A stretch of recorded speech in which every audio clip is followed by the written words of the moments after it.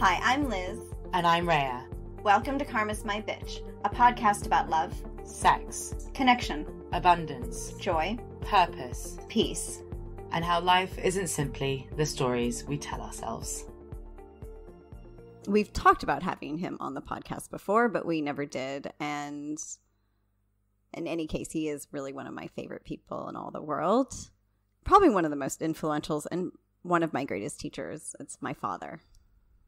Hi. Hello, guys. How are you? Thank you so much for joining us today. Yeah, I'm really flattered that you even consider bringing me in. Are you a younger child? No, I'm a middle child. Had all those middle child issues that go with that too. So, would you say you still have those issues? I still have a lot of issues. That's what I thought. My issues have issues. Yeah, we're only going to unpack a few of them today. What was the worst part of being a middle child? Being expected to, well, my sister, she was the oldest, so I got to do all the chores. My brother was very young. He was 8 years younger than I was. Mm-hmm. So I got to carry most of the load. And when my father got mad, he would take it out on me, not out on my sister, who was his dimpled darling, mm-hmm. or my brother because he was too young. So handy target. Yeah. And, you handle it in different ways. Oh, I had this, I guess you could almost call it an idyllic childhood as I look back on it, not while I was living it.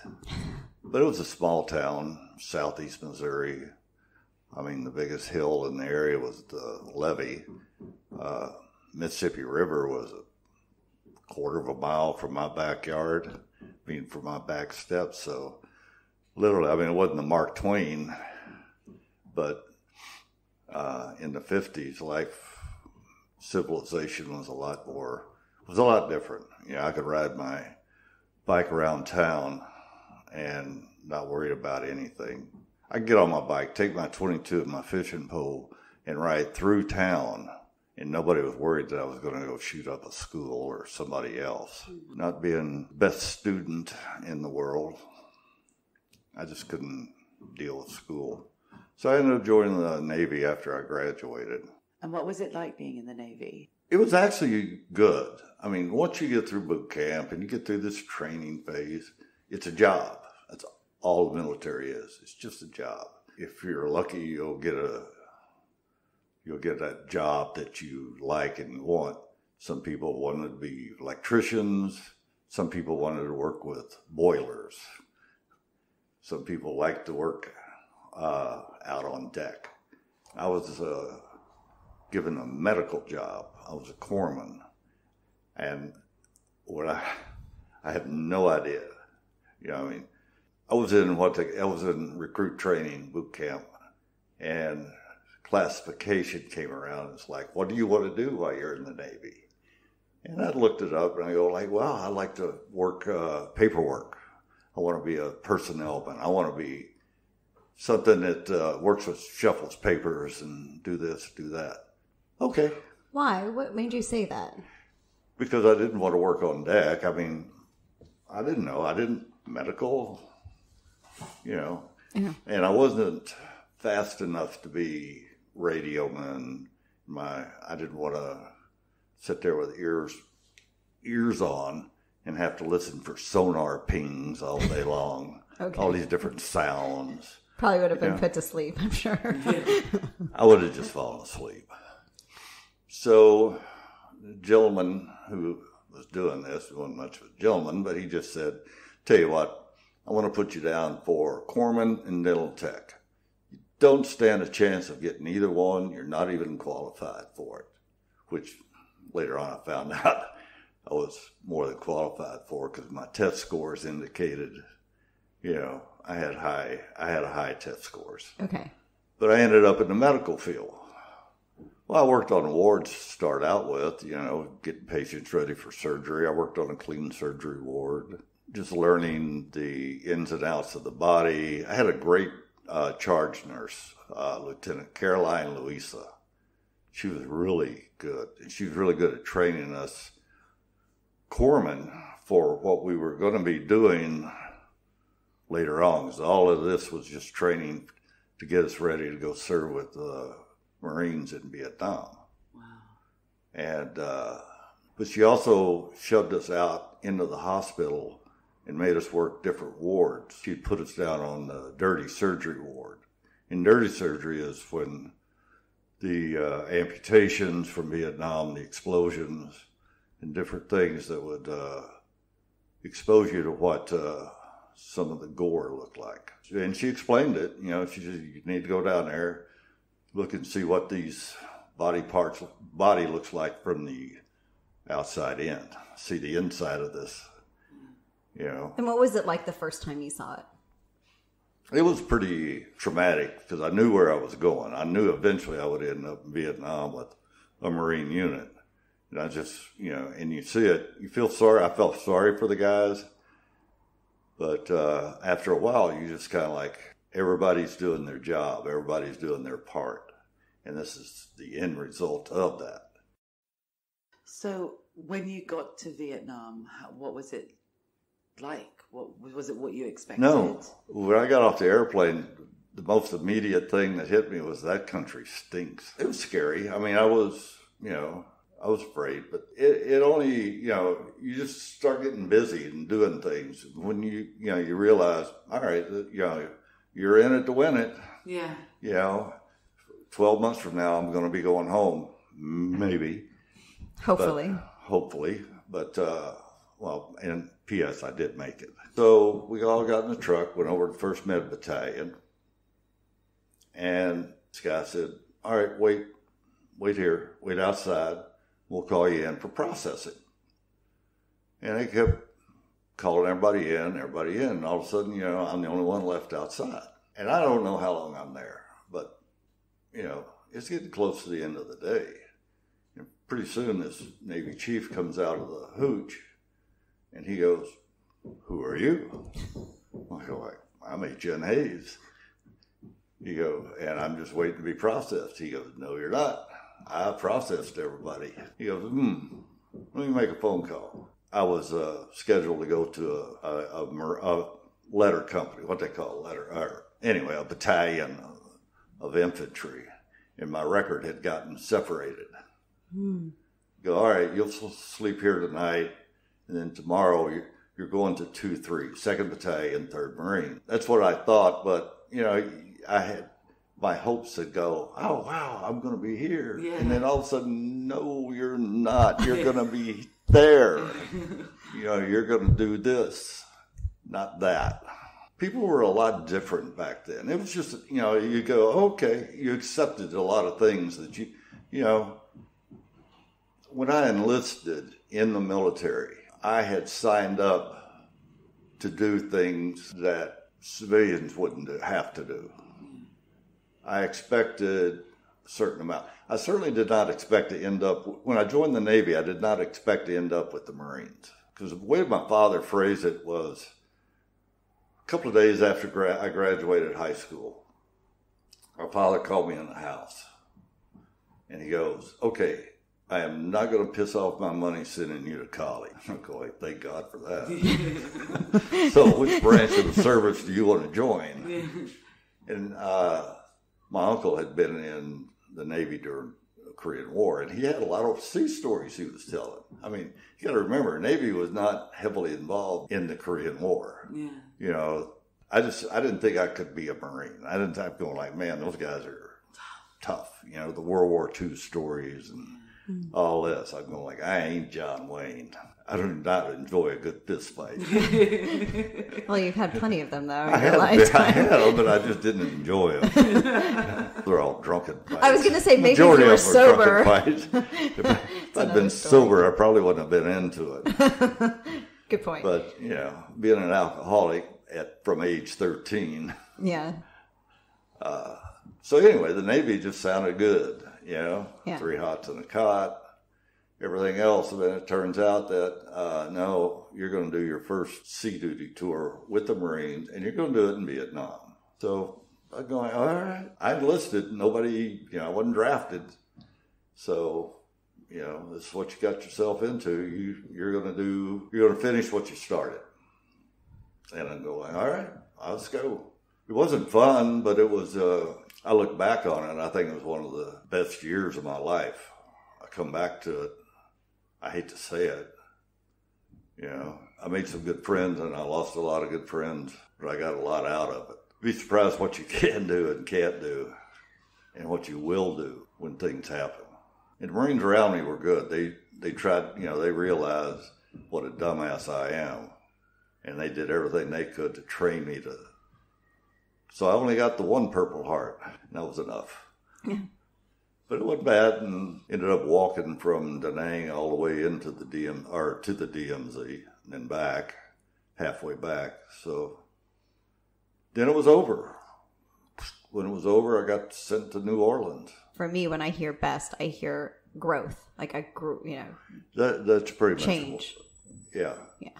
You realize You see where I get it from, though, where I'm like, oh, this is going to be hard and challenging. Yeah. It'll be a great experience. And you're hearing, like, that'll be the worst moment of my life. And I'm like, but it's life-changing. Yeah. Definitely was. I guess that's what I meant. It took me out of my lazy and indolent little life. Well, not lazy, but indolent, you know, where I was always protected. I was always taken care of in one form or another. Either my parents giving me a roof or the Navy giving me meals and a paycheck and this and that to actually go out and earn that paycheck now. And to do something, I grew up around World War II veterans and Korean veterans. And the World War II ones, they're the ones who taught me about honor, about patriotism, about love of country, and caring for your fellow man. They're the ones who taught me that. But I never learned it until I went to Vietnam. I knew the words, and I knew, you know, compassion. I knew about this and that. Those were words. When you're the medical person responsible for 20 Marines' lives, you know, and health, and then all of a sudden, you know, you're walking along, and it's bang, crash, boom, bam, and then they call corpsman up. And that's you. It's your responsibility. But then it's not a responsibility. It's become something, it's more than a job. I can't really explain it. But that's your buddy out there. And that's your job. His job was to do whatever it is. My job is to make sure that he goes home. I didn't even think about going out there. It just, I went. So I didn't think about it. It's just, and that's why, because there was a fellowship, camaraderie, and you develop it and you don't even realize it. It's just something that happens. That's why I've never really watched a war movie or anything else. I was going to ask. Yeah. No. You mean the one set in Vietnam? One's in Vietnam. But I used to watch the war movies, you know, the John Wayne, Humphrey Bogart, all these movies and everything else. And I just couldn't do it anymore. But the one thing that the movies can't bring, they got the bangs and the booms and this, they can't bring the smell. It's different. And you're different. I don't think, nobody ever survives war. The person, when that bullet goes off, the first round's fired, everything else, the person that you were for that is now dead because it changes you. And it changes you a lot. You know, some people say, nah, but it does. Mm-hmm. And in my opinion, anybody who's ever been to war, they died because they're no longer that person that they were. As much as you want to be, you're not. You're not ever going to be that person ever again. I could be standing between two Marines and we look at the same event, but we react differently. And it's not because I'm a medical person and they're Marines who are supposed to do, you know, the fixed bayonet and up the hill thing. But it's just because it's an individual thing. You know, I grew up in small town America. I had guys from the ghettos in Philly. I had a buddy from East St. Louis. If you don't know what East St. Louis is, it's a tough place. You know, East St. Louis, Illinois, because it's across the river. So everybody comes into your life from different backgrounds. Mm-hmm. You know, it's like you and Rhea, you know, totally different. You know, little Miss Helen, California, Miss London, you know. So, you know, I'm from New Madrid. This guy's from Philly. Next guy's a farm boy from North Carolina. Mm. You know, machine gunner. And funny thing, his last name was Hayes. Mm. No relation. Yeah. So it's just it's a reaction. It's how you live with it and how you can.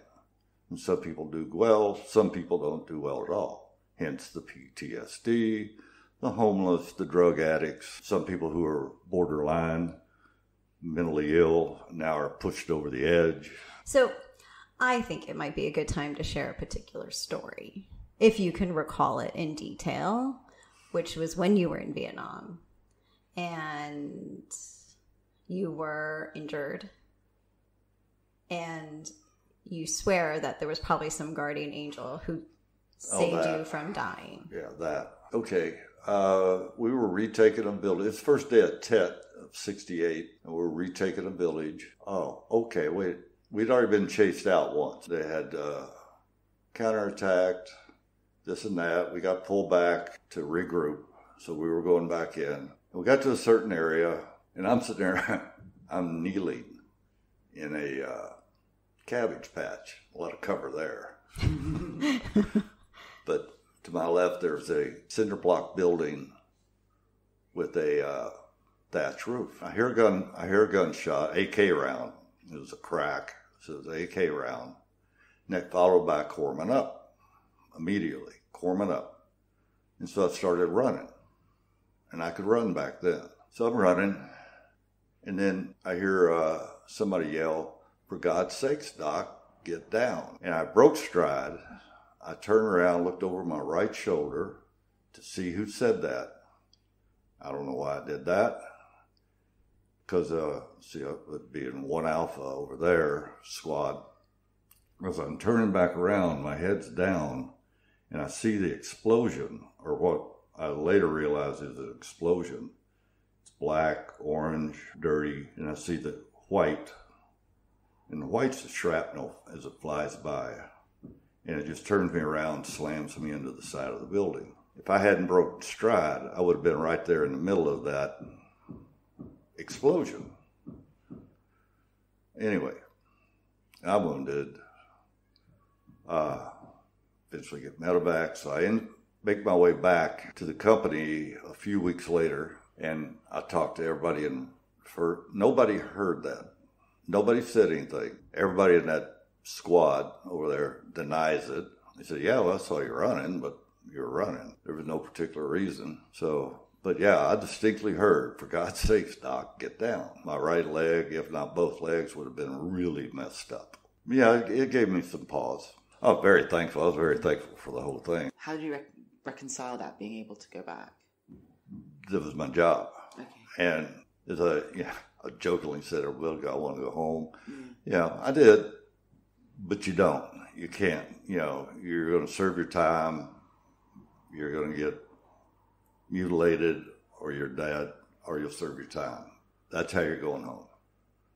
And we all knew it. You know, and it was just something you did.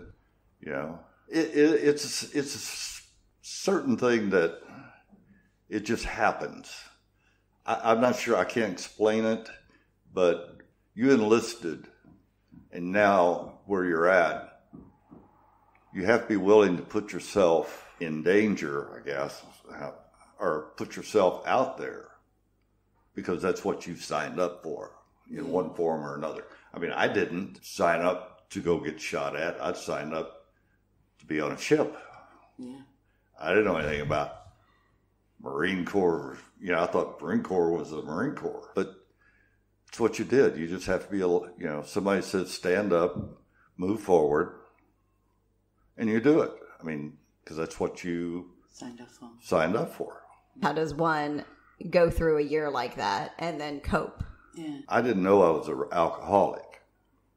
But the first time I ever got drunk, I had a blackout. But I woke up from the blackout while I was still drinking, and I was at this party. And so for me, the rest of my life was, if I could remember everything I did, I wasn't drunk. If I could remember, I wasn't drunk just because I was stumbling, mumbling. But that's just the way it was. And I didn't realize it until later on. Some before I went to high school is when I started drinking and everything. I was in 2 alcohol-related car wrecks that summer. I turned 14 just as I was going in, as I started my freshman year. I assume when you came back from Vietnam, that was kind of how you coped with. And I was in New Orleans. I got there just in time to learn my way around a little bit, and then Mardi Gras hit. Oh, wow. Oh, my God. That was fun. Yeah. It was very interesting. Good times. Well, I can also just bring up that your father and his father, you come from a line of alcoholics. I come from a long line of alcoholics, yeah. My father was an abusive alcoholic. And oddly enough, I had no desire to be anything like him. I had no desire. And then remarkably, how close I did come to being like him. Very similar to him. You know, I never hit my wife or anything else. I mean, but verbally abusive. And then, all right, the redemption part is, one day I got a set of order. I was coming off my first ship, and my orders were to the East Coast from San Diego. I had 3 children. My wife goes, I'll tell you what, you write often and visit when you can. I'm not taking our 3 kids to the East Coast, where in 10 minutes you'll find a bar and have 100 good friends, and then I'm going to have to start all over again, learning my way around with the 3 kids. Which caused me to start evaluating everything, because then that was the moment I realized I love my kids more than anything else. You know, if my wife wanted to leave, bye, but I don't want to lose my children. I love my kids. See, that was in 79. So Elizabeth would have been 3. Mm-hmm. This and that. And I absolutely adored my kids. So I signed up for alcohol rehab and quit drinking. Makes it sound easy, doesn't it? I know. I was like, okay, well, that was overnight. What? No, I mean, it wasn't easy. I mean, I didn't have any withdrawals to go through or any of that, but it was just a determination to not lose my children. I mean, they may not have been, I may not have been a happy, loving father, but they meant the world to me. Probably shouldn't say this, but I will. If my wife walked out the door, I'm not sure I would have cared that much. But if she took my children, that would have been devastating to me, period. Mm. And so that's where I kind of started getting my sobriety. It took a long time, but I started getting it. Went to the rehab, 6 weeks, this and that. And, they were always, if you're an alcoholic, you know the programs you have to go through, the steps you have to take to maintain your sobriety, this and that. The only thing I did, I used my kids again. I used my children. No, I never went. Once I got out of rehab, I never went back to. I never did do another AA meeting or anything else. My children were my crutch, and I kept them as close. As I could. Okay. They were everything, because. Well, I mean, it's the idea of it. I'll tell you what, I look back on it now and I realize that because of Vietnam, or maybe it was just personality defect, I don't know which one it was, I had no friends. I had a whole bunch of people that I knew, but I had no friends. And even the one person I considered to be a friend was nothing but a drunk like me. Mm. And So once, I started growing up, just because him and my kid, his kids, my kids played together and la, da, da, da, da. Mm-hmm. I'm just going like, I'm done with this. Leave me alone. I want my kids. Yeah. That was it. I mean, I'm just saying, ironic. It's more the idea because you were still geographically away most of the time. Exactly. So there's and the that was physical the other reality part. of your children. That was the other part. But we weren't there because we weren't together because you were gone most of the time. Yeah. But also I had to unpack that in a different way. Yeah. And it's all fair. Yeah. Because that was the part of, let me ask you this then. When I was coming home from deployment, did you dislike the fact I was coming home? No, I was always really excited. Okay. Because when my father come home off the river, my sister and I, we were physically ill. We despised him. Mm. We did not want him to come home at all. Mm. You're right. I wasn't much of a father, but when I was there, I tried a little bit, didn't. Yeah, and I never felt your absence. All I'm saying is that when you used us as a bit of a crutch, I'm like, that was also the idea of us, not necessarily the physical presence, because we weren't often together. Correct. Right. Yeah, and that was... I was just clarifying. And that was that part, that when I went back into the Navy, I got out after my first enlistment. Mm-hmm. And I went back home. I was in no better shape than I was when I joined the Navy the first time. I was flat broke. I had no prospects. And the only thing and so I was sitting at Rosie's Bar and Cafe one afternoon having a beer and a shot when I happened to look up, and at the other end of the bar was my father and one of his buddies. And I looked at that and I'm going like, fuck, I'm not much, but this is sad. Yeah. I'm out of here. And so the next day I went and re-enlisted because I was, I go like, all right. But then that's when I said, that's it. I'm going to do 20 and I'm going to have something other than just this. Mm-hmm. And I tried. So. Yeah. And that's when you went off to New Orleans. You re-enlisted. No. Oh no, that was post. I just went back to Cape Girardeau, Missouri, saw the recruiter. No, that's what I mean. But after you re-enlisted is when I went to the Philippines. Which brings me on to my next question. Philippines. I've always been really curious about this. How you met Liz's mom? I was assigned to the Naval Base, Subic Naval Station Clinic. It was the medical clinic. And there was a guy who, another corpsman, another third class, and he was madly, passionately in love with Cynthia, a girl that he met. She worked on base, but Cynthia's father was very Filipino, traditional. Cynthia was a very beautiful girl. She was very attractive. But Fred was just head over heels in love with her. Oh my God, true love if there ever was. And, I guess she loved, I don't know, she loved him too. But Cynthia had a friend in town who's new in town.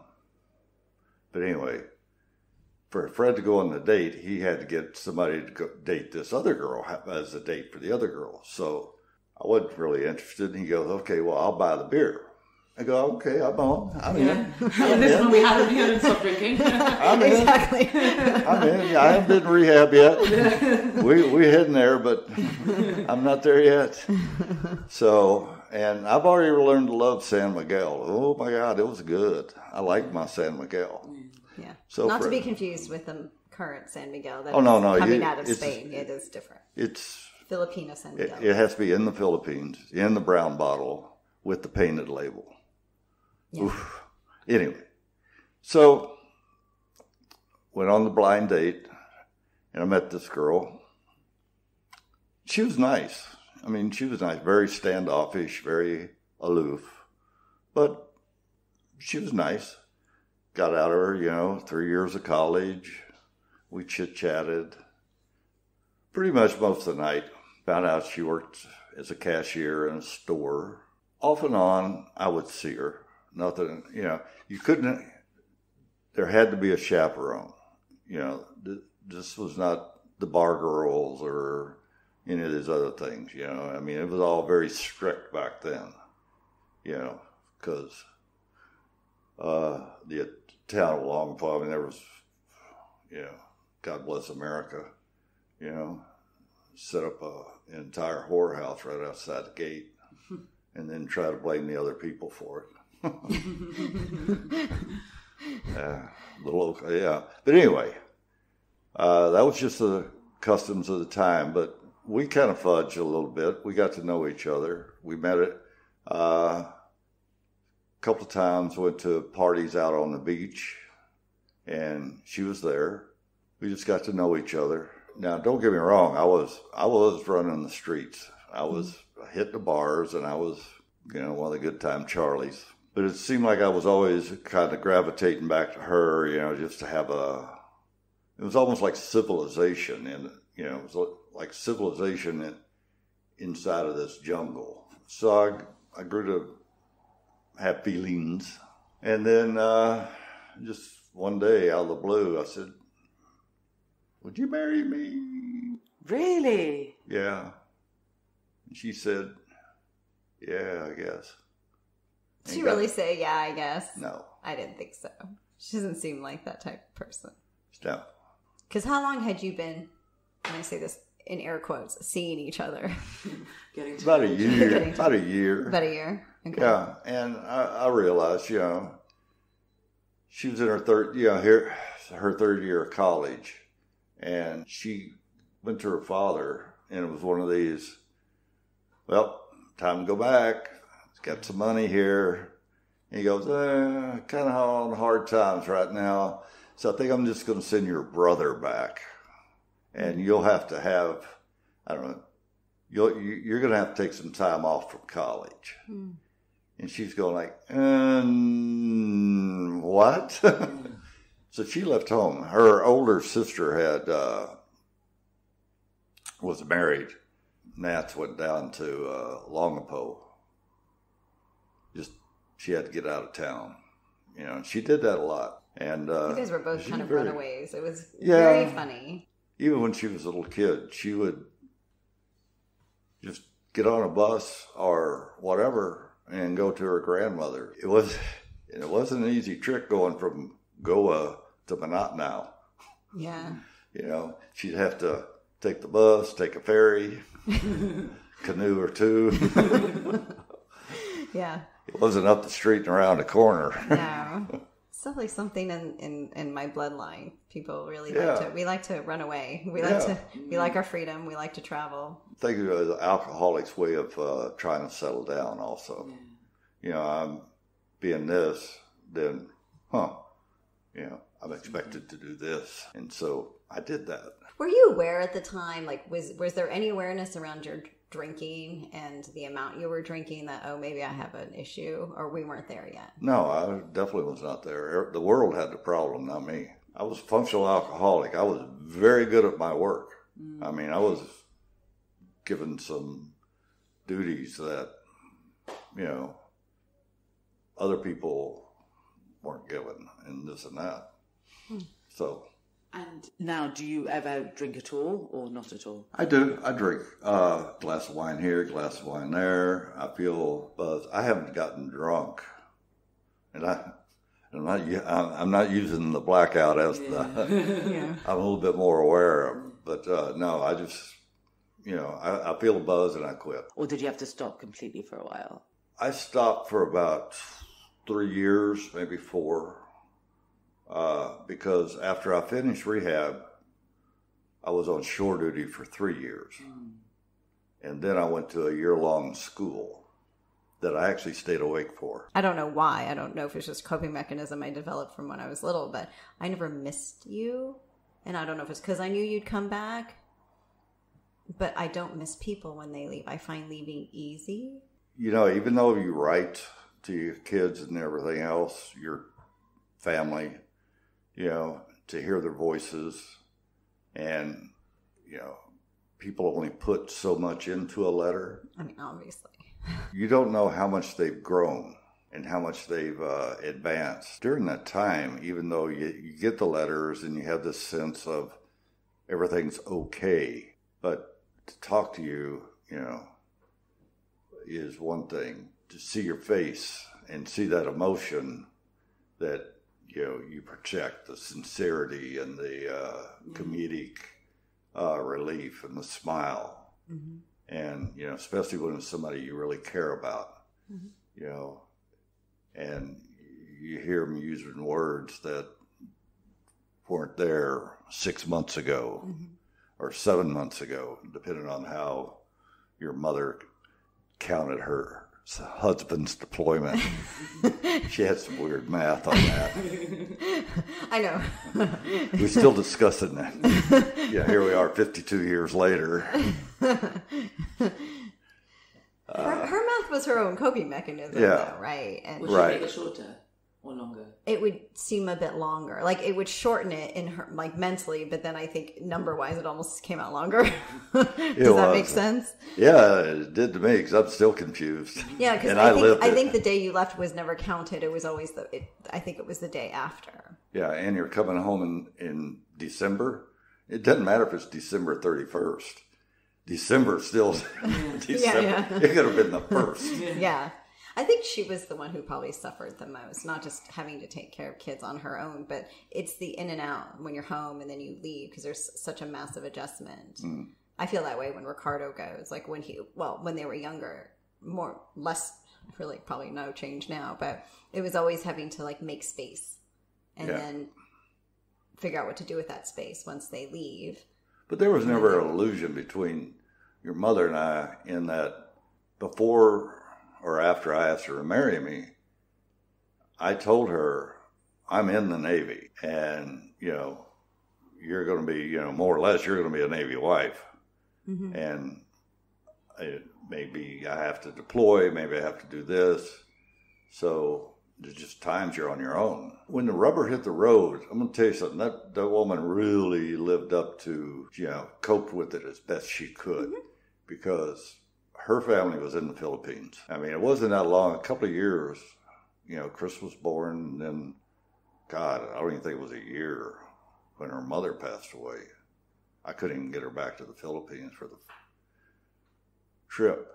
But whether she was sick, ill, or injured, it was on her, because my family, even though they were in Missouri, they were not going to do anything. They had their own lives, and they were not going to come out to California and help their sailor son, brother, or whatever. Mm-hmm. I just remember my mother going like, yeah, you want to have kids, have kids. Don't expect me to be your babysitter. So, and you said the same thing to me. Yeah, but I lived through a lot of changes in the military. There was so many changes. You go from a wartime military to the peacetime, and not only that, but then you go from the draft to no draft. And so it was all volunteer force. Wasn't bad. Odd characters in there, though. I mean, that I could just make a whole podcast out of some of the head cases that came into the military during the Carter years.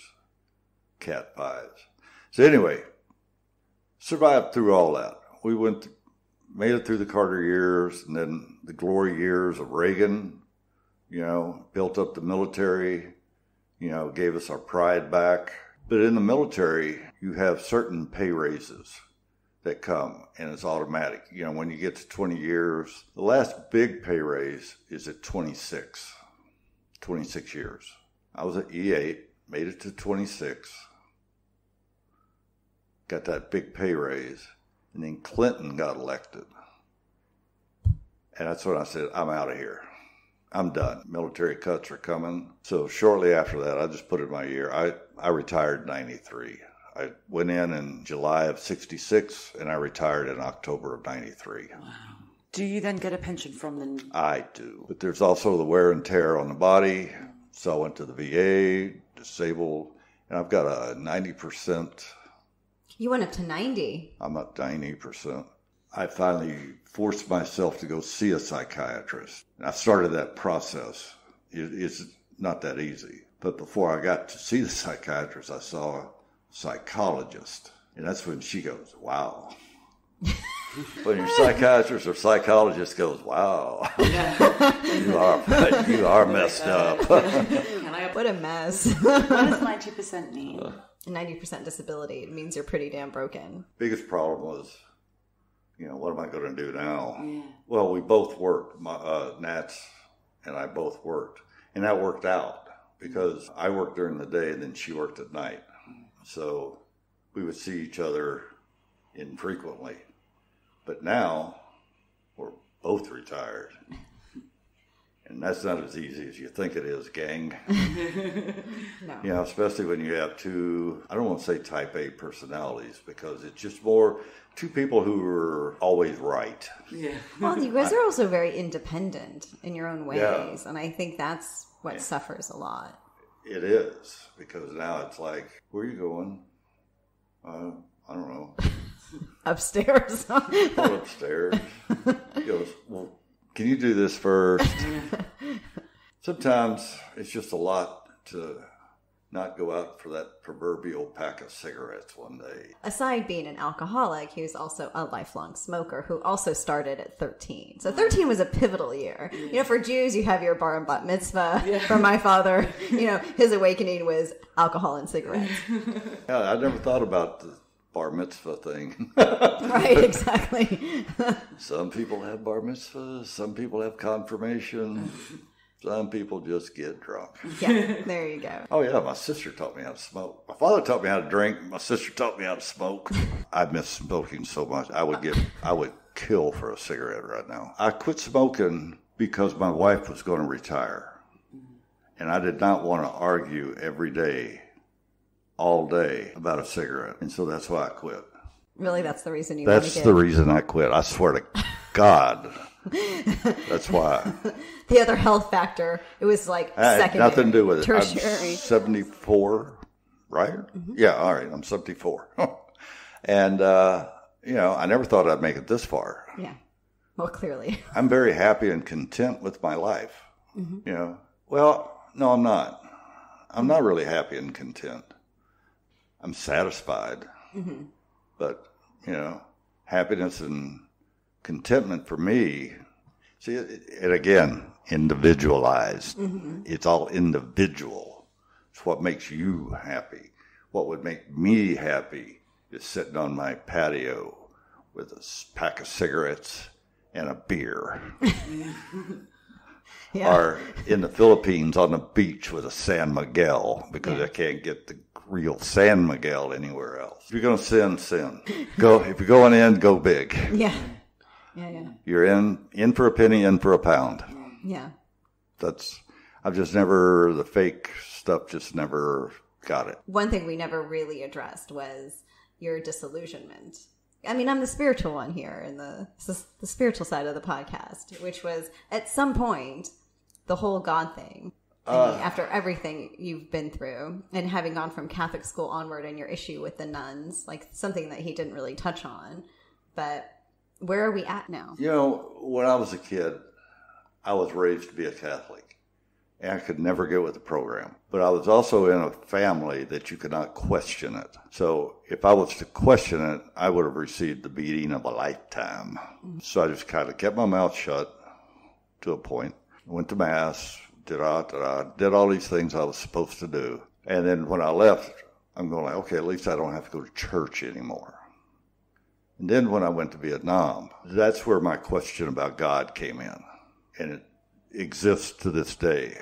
Mm-hmm. Because what kind of a God allows... I had a friend, we had mail call. He found out he was a father. His baby girl was born. That night, he was killed. What kind of God allows that kind of shit? Mm-hmm. Going up a hill, he disappears in a blast. Just big brown smoke. The only thing left is a boot and a shirt floating in the wind because a mortar round landed right on him. Mm-hmm. And then you see, because it started out down south around Da Nang. and there was, you see the civilian population. What kind of a God allows that shit to happen? The NBA goes through an orphanage with flamethrowers, and that kind of shit. No. So I kind of question that. Nobody's, well, God works in mysterious ways. Well, no shit. Maybe he shouldn't. Maybe he should quell some of that stuff. The stuff that happens in every war. I'm sure it happened in Iraq. I'm sure it happened in Afghanistan. All of these things happen in that kind of thing. Man's inhumanity to man. If you're a woman in Iraq, what happens to you? If you're a woman in Afghanistan, what kind of life can you expect? None of that's right. And I'm not just, come on, try to be a transgender in, Alabama. That's not easy. Nothing of it is. And it shouldn't be that way. It should be, a human being's a human being, I think we need to do better. We need to do better, but if there is a God, someone's better show up. Him or her better show up. And I'm sorry to get on my soap opera about that. No, but it was more that, I just saw so many men, women, and children. That Vietnam really, there was a defining moment. So there was a lot of questions asked too. So I still don't have the answer for. So you were the first person I think I ever met who said that they were agnostic. And I think that's always stayed with me as well, because I think as a parent, when a parent says that to you, you think, okay, especially because you guys threw me into Catholic schools. So I thought, okay, well, I have a father who says he's agnostic. Why am I in a Catholic school? Yeah, mother thought she was a saint. Yes, exactly. You guys balanced each other. So, yeah, I wasn't sure. I actually wasn't sure where you were now at 74, where your belief system was, because you have a daughter who does what she does. You like your pocket full of crystals. He does have crystals in his car. He's a man of contradictions. Yeah, in some respects we all are, but it takes a real person to come out, admit it, and then live their lives like that. You're to be congratulated that you can live your own life. If you could give anyone listening pieces of advice to your grandchildren, your children, the next generations that you've learned that you feel would somehow be lost because your experience is so different from the generations that come, what would it be? Live the life that you want, but make sure it's the life that you want. Don't live somebody else's version of your life. I mean, I've done that, and it's a very uncomfortable. Live your life the way you choose to live it. Don't harm anybody, but just, live your life the way you want to live it, period. Mm-hmm. And that's also part of that. Make sure you live the life that you choose to live. But there's consequences for that. Mm-hmm. And you have to be willing to take those consequences. If you don't quit drinking, I'm going to take the kids and leave you. Mm-hmm. So I compromised and I quit. Do you regret quitting? No, not at all. I'm not sure I want to get drunk ever again. Mm-hmm. I like my buzz, but I don't want to get drunk. Mm-hmm. Yeah, it's a very uncomfortable feeling, and you're not in control. Mm-hmm. It's like the drugs. I've never done drugs. I don't know why. I had access to it. Certainly I had access to it. Yeah. But for some reason, I just never did drugs. And, for people who have drug problems or addicted to drugs, I feel bad for them, really bad, because I know what it's like to try to quit smoking. To say live the life that you want, to make sure you want it, that's what we preach, of course, but it's not that easy. It's not. And I think if you're sharing that with younger generations who are much more able to do it, yet seem to struggle all the same, I think, well, what more could we offer? What more can we say to them? Because I know you got more in you. Take responsibility for your actions or inactions. I mean, my children, when they left home, had to know how to wash clothes. They know how to iron them. They had to know how to cook. I didn't want them starving to death, and for God's sakes, they're going to stink up the world. You know, they have to be able to take care of themselves and not have to rely on someone else to do it. But again, responsibility is you, you know. When you go off to college or if you go somewhere, whatever it is, you know, mommy and daddy's not going with you. What's next? Retirement. I want to enjoy my grandchildren, my children. I want to travel. That's the big thing. I want to watch my DNA scatter out to the universe. I'm very proud of my children, and I'm proud all 3 of my children. I'm excited for my 5 grandchildren, the opportunities that they have in front of them. And because their parents, they're able to provide for them, and they seem to love them. Thank you. And if you enjoyed any of my father's stories, he does have a blog. Okay, interesting. Yeah, on Medium. It's called War, Cigarettes, in San Miguel. So he tells a lot of tales from his time in Vietnam, and well, pre and post, which are really interesting. So some details in there and insights about life and death. And will you come back on the podcast again one day? I will. Thank you, Dad. Thank you. Thank you for listening. For more information, articles, and inspiration, find us at karmasmybitch.com and at karmasmybitch.insta. And if you liked what you heard, please subscribe and leave us a review.